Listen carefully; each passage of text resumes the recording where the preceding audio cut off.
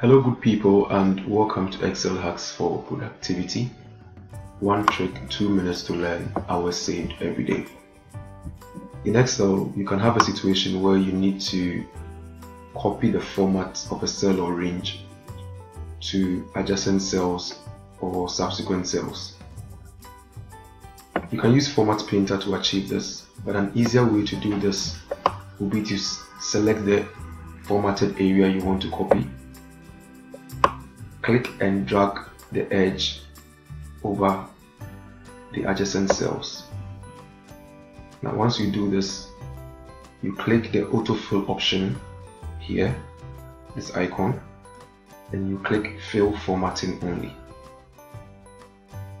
So it applies the formatting of the original range or cell to the subsequent cells. So here you can do same, select, click and drag, fill formatting only, select, fill formatting only. So please practice and add it to your list of Excel tricks. For more videos, please visit our YouTube channel Excel Hacks for Productivity or our Facebook page Excel Hacks for Productivity. Thank you and have a wonderful day.